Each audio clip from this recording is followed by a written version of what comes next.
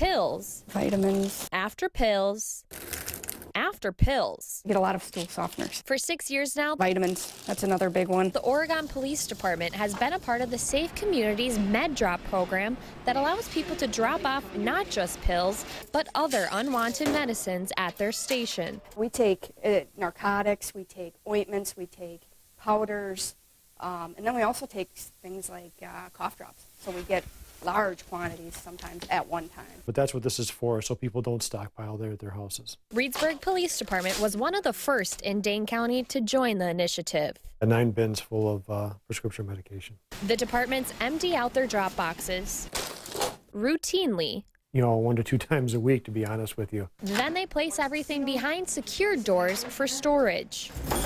This represents about 6 months. And once they hit that 6-month mark, they dispose of the products at an assigned location. It's not only to protect people in the home, especially children, but it's also there to protect the environment. You don't want to send these into the septic systems or anything like that. You want to get rid of them the right way. That's not the only thing it helps with. We're in the midst of an opiate epidemic.